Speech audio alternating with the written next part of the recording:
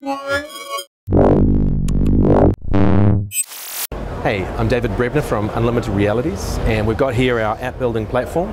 And what this allows designers to do is to basically create applications. They can place all their elements, they can adjust all the everything, test for different orientations, and then deploy onto multiple devices.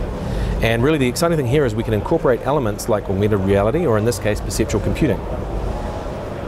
Very cool. So if we go across to this system here, you can see here it is deployed onto an Ultrabook. And literally it's a touch-based interface in this case. I can move this car around. And then up here on the big screen, I can use the perceptual camera to literally control that in 3 dimensions. Play HD video.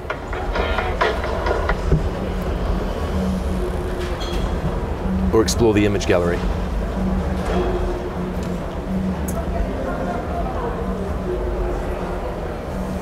So can you tell me more about the app building platform? So what's the, how do developers get involved in this development? Absolutely. So we're in alpha at the moment. We're just about to go into beta, but they can find out more about it, I should say, at the uvansion.com website. And it's a Kiwi anachronism, so it's run on of 2 words, you imagine. And the idea really is it allows designers to have freedom of creativity, so they can lay out all of the components, all of the content they want, without having to write any code. And in this particular case, it allows you to deploy it onto multiple types of devices, including, for example, mobiles. So this is an app that's just been about to launch for a pizza company in New Zealand. And I can literally do all these 3D transitions.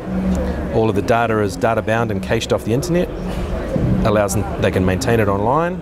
I can go in, here's my shopping cart. So all of this application is running on an Android device. But the great thing about this is they can also have it on a big screen experience in store. And it can be perceptually computer empowered. So they can go in, they might be able to go through and select their pizzas and order them using gestures and also voice recognition.